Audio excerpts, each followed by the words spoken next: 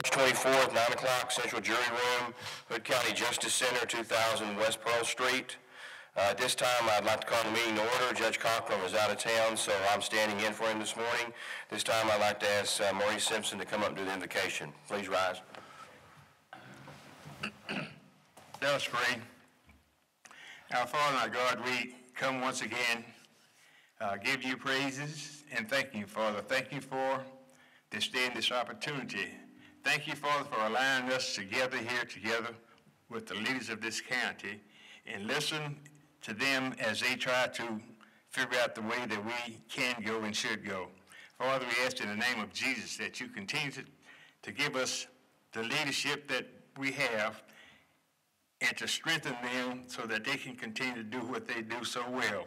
Father, we ask for protection for our troops throughout the world, wherever they are, and that they might return home safely, Father. And Father, we ask for your protection of this great nation. We ask this in Jesus' mighty name. Amen. Amen. Thank you, Mr. Simpson. Y'all join me in pledge allegiance to this great nation.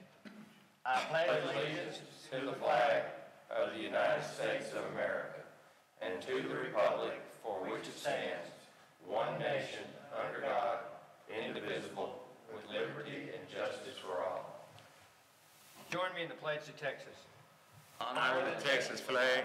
I pledge allegiance to thee, Texas, one state, under God, one and indivisible.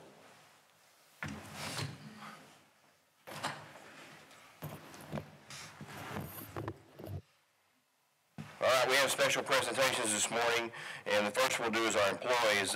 Richard, do we have special presentations for some employees? You go to the podium and announce those three. I believe the sheriff has a couple, and so does Shelley, I believe.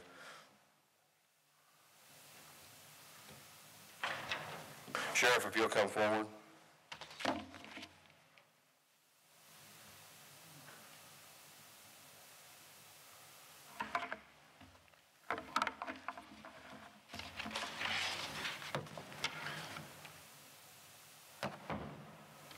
First certificate goes to Ann Brown for 10 years of service.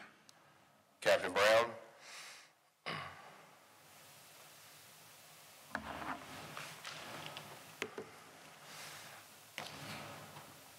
Thank you.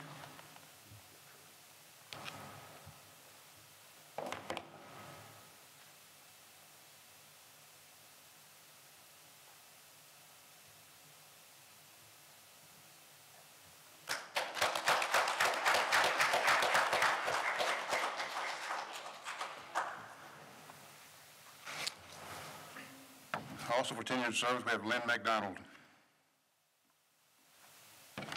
Yours too. Right here.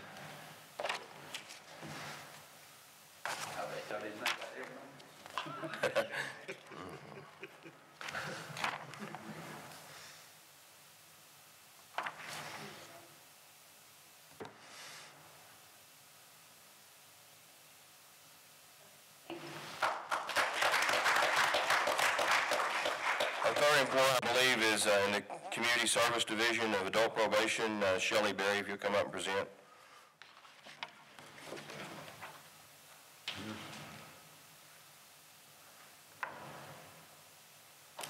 Suzanne Morton. 15 years.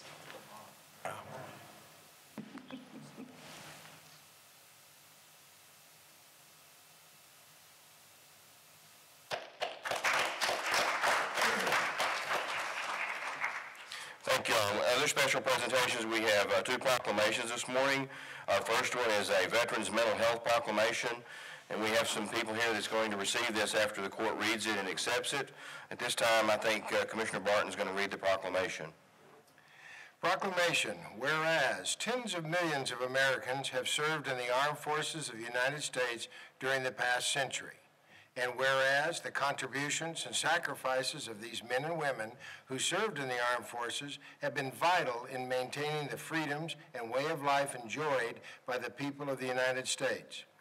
And whereas all too often service members return to their civilian lives affected by mental health challenges and lack the resources or support to obtain the help needed to gain control of their post-military lifestyle. An astonishing 20% of service members returning from Iraq and Afghanistan struggle with symptoms of PTSD, thus connecting them to their peers and agencies that can assist with their unmet needs at the time is imperative. And whereas local veteran organizations, Pecan Valley Centers for Behavioral and Developmental Health Care, Military Veteran Peer Network, and the Wounded Heroes of Texas see the need to better serve these veterans and have partnered together to raise funds and awareness for local veterans struggling in our communities. And whereas these veterans serving collaborations have spearheaded an event entitled Rally Round Our Heroes and Run to BATIWOW, set to occur on the second and weekend in April. The event will be used to bring awareness to invisible wounds of war and support veterans in our local area. Now, therefore, be it resolved that I, Darrell Cockrum, County Judge of Hood County, and the members of Commissioners Court do hereby declare our appreciation to the members of these veterans serving agencies and proclaim the second weekend of April 2015 as Veteran Mental Health Awareness Weekend in Hood County. I urge all citizens to join us in recognizing the declaration and hard work of each person in these organizations as they work together to ensure better services for our local veterans. Given under my hand and the seal of Hood County on this 24th day of March 2015, Darrell Cockrum, County Judge. Thank you, Commissioner Barton. I'll entertain a motion and a second to approve this proclamation. So moved. Commissioner Deaver, do I hear a second? Second. Seconded by Commissioner Tout. All in favor say aye. Aye. Pass 4-0 with the judge being absent. Commissioner Barton, if you'll present it, I have Robin Greer's here, Molly Mayberry, and Coke Beatty, and y'all can introduce your other people that's with you there if you don't mind, Robin. Go ahead, Commissioner Barton. Robin's got a few words she'd like to say, I believe. Thank you, Commissioner Berry. I have with me Chuck Perry, who is the CEO of Wounded Heroes of Texas. And first, I would like to thank you and thank the county judge for committing to do this proclamation for us.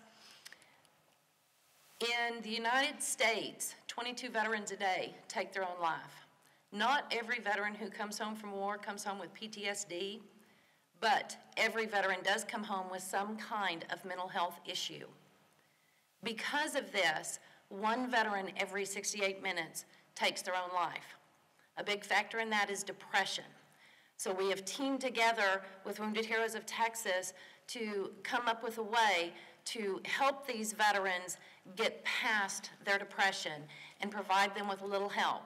And the whole purpose to our program and our rally that we'll be having in April is to bring services here to Hood County, a plethora of services, so that the veterans can come and see what's actually out there and available, and that there really is hope and that they are not alone. It is our hope that this will help alleviate some of the depression and stop the tragic deaths of our veterans. Thank you. Thank you, Robin. Y'all turn around, we'll get a picture there as well. So.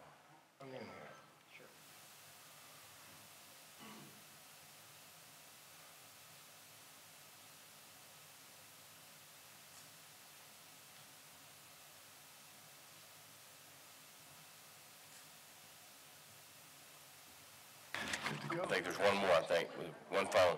No, one more, she's got a phone. Oh, one more. Okay.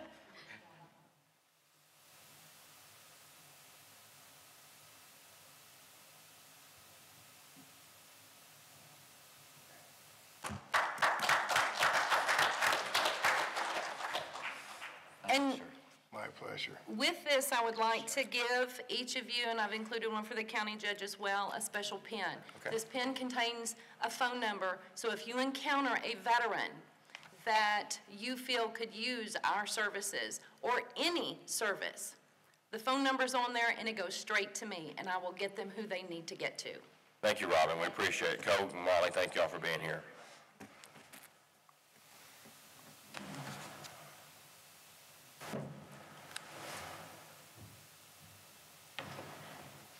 Our second proclamation this morning is Child Abuse Awareness Month. Commissioner Deaver, will you read that for us? Sure. Child Abuse Awareness Month in Hood County, April 2015. Whereas child abuse and neglect is a complex and ongoing problem in our society, affecting many children in Hood County. And whereas every child is entitled to be loved, cared for, nurtured, feel secure, and be free from verbal, sexual, emotional, and physical abuse and neglect.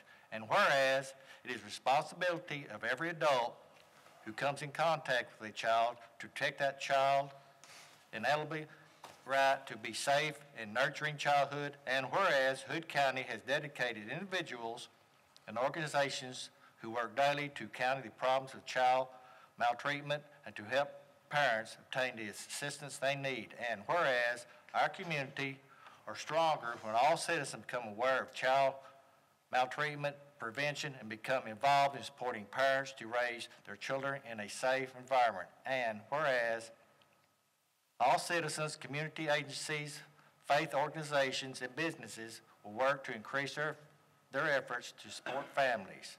Now, therefore, be it resolved that I, Darrell Cockrum, Hood County Judge, and the members of the Commissioners Court do hereby proclaim April as Child Abuse Awareness Month in Hood County, Texas, and commend this observation during April 2015 to the citizens of Hood County on this day, 24th day of March, 2015. Thank you, Commissioner Deaver. I'll entertain a motion and a second to accept this proclamation. So moved. Motion made by Commissioner Tout, seconded by Commissioner Barton. All in favor say aye. Aye. All opposed, same sign, passes 4-0. I don't see Francis Squires in the audience, but we'll make sure that that group gets it. I think it's Cash for Kids that they do, so Francis will pick this up. Thank you, Commissioner Deaver. If any citizen has any item they'd like to speak on that's on the agenda, Biff Temple from the Sheriff's Department's in the back. He'll have a form you can fill out. At this time, we'll move into our consent agenda. Is there any item on the consent agenda that any member of the court would like to take off and discuss? Not, I'd like to discuss F. We don't really have to take it off unless the court would like to, but the Way Church is donating $500. I'd like to put that in that employee fund. That way the money gets used for some type of employee benefit instead of just going to the general fund. I agree with that. So if anyone wants to take that off and do that separately, if not, as long as the treasurer and Stan are good with that, we'll leave it as it is on the consent agenda. Okay? Not hearing any other, I'll need a motion and a second for the consent agenda, please. Motion to approve the consent agenda. Motion by Commissioner Deaver. Do I have a second? Second. Seconded by Commissioner Tout. Any discussion? All in favor say aye. Aye. Passes 4-0. Thank you. Going into Section 8, our business to discuss on subdivision roads and plats. We have no road operation or development compliance. I think Don Lenny has gone to Washington. He needs to go to Washington. To Austin this morning to testify before a bill that Senator Burgos put up in favor for the Commissioner's Court. So Don's in Austin this morning. Next part is Budget and Finance. Stan McBroom, will you present this? Morning, Commissioners. I don't have any budget amendments today. That's good. The next item being the proposed expenditures for your consideration. The total of these expenditures on that list come to $449,243.02. Some of the larger items, beginning at the top alphabetically, Ben E. Keith Company for jail groceries, $18,122.49. To Big Red's equipment sales for road ops equipment purchases, $15,318. To Brinkley Sargent Architects, these are the architects for the YMCA, $98,731.19. To Caldwell Country Ford for the purchase of a sheriff vehicle, $24,345. To Hood County Committee on Aging, a quarterly subsidy payment in the amount of $18,750. And to the law offices of Ken Ramirez, $16,285.40. That is for the permit protest for the Brazos River Authority. To McGee Architects, I believe this is the final bill on animal control. This will wrap up all of that project. For architectural services, $14,223.85. To Somerville County for housing jail inmates, $24,244. And to Vulcan Materials Company for road ops material purchases, $19,007.48. Then to YMCA Metropolitan of Fort Worth, $18,945.66. About half of that is to pay for City of Granbury inspections, and the other half for the City of Granbury engineering fees. You said that was a YMCA, but that's the funding that's going to build that building is what you're saying, correct? Yes, that's correct. That's how you've got it logged, it's a YMCA building. Okay, thank you. Are there any discussions on payment of the bills? If not, I'll entertain a motion to ratify payment of the bills. So moved. Motion made by Commissioner Barton. Do I have a second? Second. Seconded by Commissioner Deaver. Any more discussion on payment of the bills? If not, all in favor say aye. Aye. And oppose? Passes 4-0. Thank you. Thank you. Thank you, Stan. Under miscellaneous, we'll start off. We have a short agenda today, but under item 1, consider and take appropriate action to approve appointment to the Hood County Library Advisory Board for 2015 through 2018 for Joel Back to replace Lisa Oliver, whose term has expired. Courtney Kincaid, our librarian, is in the audience, and Joel Back's also in the audience. Is there any discussion on this? I know that David Wells is out of town. I think he sent you an email, Commissioner Barton. Right. So he was going to be here this morning, but he's out of town. I'll entertain a motion to accept Joel Back as a replacement. So moved. Commissioner Barton makes the motion. Do I have a second? Second. Seconded by Commissioner Tout. All in favor say aye. Aye. All opposed, same sign. Passes 4-0. Joel, thank you for being here, and Courtney, appreciate you being here, and good luck on the advisory board. We look forward to working with you. Item number 2, consider and take appropriate action for a memorandum of understanding from Somerville County concerning protective action recommendation. Fire Marshal Ray Wilson will present. Commissioners, thank you for this time. This is a memorandum of understanding between Hood and Somerville County for the concerning the protective action recommendations in the event of emergency at Comanche Peak. This would affect the 10-mile emergency planning zone. There are certain sectors that involve both counties. What we're asking is that once a verbal concurrence occurs between both county judges, that a protective action should take place, then that would be done and Hood County would make that notification. Ray, when you and I spoke this morning about this as well, and I read the backup yesterday, it's really nothing new that we're already doing with Comanche Peak and Luminant and the 2 counties as far as our drills. It's a renewal of the 10-mile emergency planning, and it's the evacuation orders, but it's an MOU between Judge Chambers and Judge Cochran for the 2 counties, correct? Correct. Basically, it would make sure that the notification is made and it would be done by one county so that it wouldn't get passed over or missed by one or other county. And then I guess it's important to note that I think next Wednesday, a week from tomorrow, we'll have another practice drill or a pre-drill before the graded drill. Is that correct? Sure. Okay. And also, the Somerville County Court has reviewed this and all members have signed it. So Commissioner's Court Somerville's already accepted this? Yes, sir. Thank you. Any member of the court have any discussion about this item? If not, I'll accept the motion in a second. So moved. Commissioner Deaver made the motion. Do I have a second to approve this recommendation? Second. Seconded by Commissioner Barton. Any more discussion? If not, all in favor say aye. Aye. And all opposed, same sign. Passes 4-0. Thank you. Yes, sir. Item number 3, our treasurer, Ms. Davis. She has 3 items here. Item A is consider for approval of the extension of the depository contract with First Financial Bank for an additional 2 years, which is July the 14th, 2017, and allow county judge to sign the letter of agreement for this extension. Ms. Davis. Good morning, Commissioners. Our current contract with First Financial Bank expires 7/15 of this year. The Government Code 116.021 allows the Commissioners Court to extend that contract for an additional 2 years. However, if that is extended, if there are any changes to the contract, it must be accepted by the Commissioners Court. The only changes that the bank has made at this time is a reduction in the interest rate, which we pretty much anticipated based on the existing interest rates today. This new contract would then expire 7/14 of 2017, at which time we will have to go back out for bid. Okay, so this is an extension of the existing contract with the verbiage about the interest rate, correct? and purchasing is aware of this. I know that Nelda talked to me, Debbie's here today, but Nelda did mention, so their purchasing is satisfied. I've spoken with both the auditor and purchasing, and they are satisfied with the terms of the contract. That is all that's changed. We are not going to incur any additional expenses or anything. They're going to continue our services for free. Your recommendation is accept? Yes, sir. I'll entertain a motion and a second to accept this recommendation by the treasurer on the extension of the contract. So moved. Motion made by Commissioner Tout. Do I have a second? Second. Seconded by Commissioner Barton. Any more discussion?